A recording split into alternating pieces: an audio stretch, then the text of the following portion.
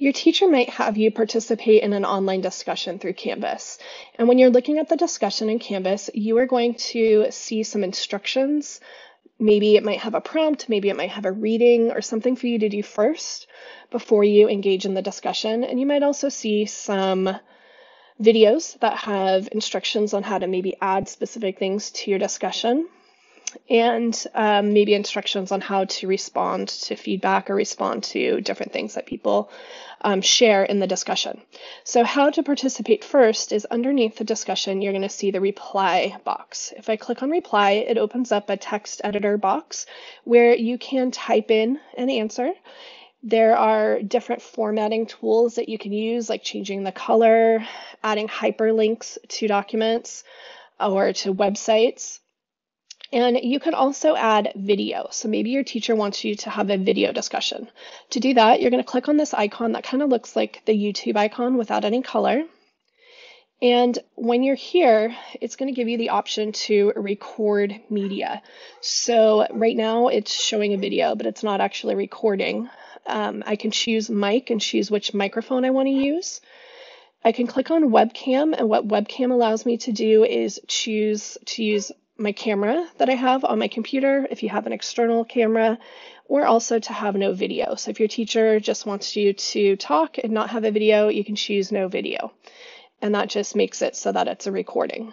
I'm going to turn my webcam back on, and then I'm going to click start recording. Oh, actually, before I do that, I just want to show you, you can upload media. So maybe you recorded with your phone some video, you can then send that to your computer and you can select a video file to upload.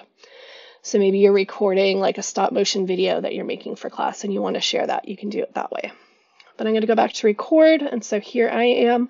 I'm going to choose start recording. And now it's actually recording me talking to you all. And you probably want to look at your camera on your screen, not at yourself, because then you just see you looking down. But when you're done, you're going to click finish, and I can watch it before I submit it.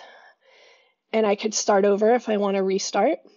And then you could title it if you want to, you don't have to. And then you're going to say save.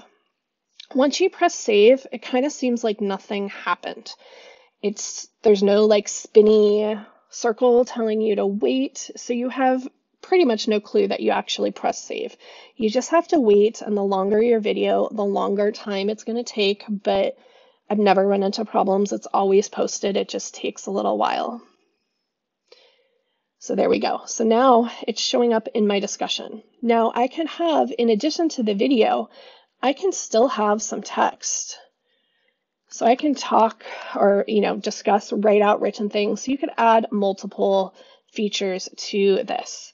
Something else that your teacher might have you do is, let's say that you created a Google Slideshow and they want you to add that in.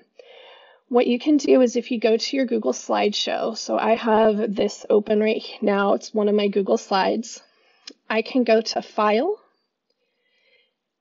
Publish to the web, and then click Embed. And I like to choose small. And then I'm going to click Publish. I'm going to say yes, okay, I am sure that I want to publish this. And then it gives me this HTML code. If I go back to my Canvas discussion, I can click up here where it says HTML editor on the top right of the kind of text box area. And I'm just going to put it up at the top. So I pressed enter to just give myself some space. And then I'm going to paste in that embed code. So remember, copy is Control C or Command C on a Mac. Paste is Control V or Command V on a Mac. Now I want to see what this looks like, so I'm going to click back right here where it says Rich Content Editor, and that brings me back to the view that you're in before, and now I can see my slides embedded, and I could also see my video down at the bottom. And I am going to post my reply. So now that I've posted my reply, this is what people can see. And they can click through my slideshow if they need to. And they can also click on my video. So if I click play, it kind of opens up bigger. So that was the video, but it opens up bigger so people can actually see it. And then what you're going to do is you will be able to see other people's posts as long as you're not the first person who posted. And so you'll scroll down and read through all of their posts, and you can click on this reply button to reply directly to that particular post. So this reply up here underneath the instructions, this is like doing initial posts, which is what I did here. If I want to reply to a particular person, I'm going to click this reply underneath their post. And so that is what creates threaded replies.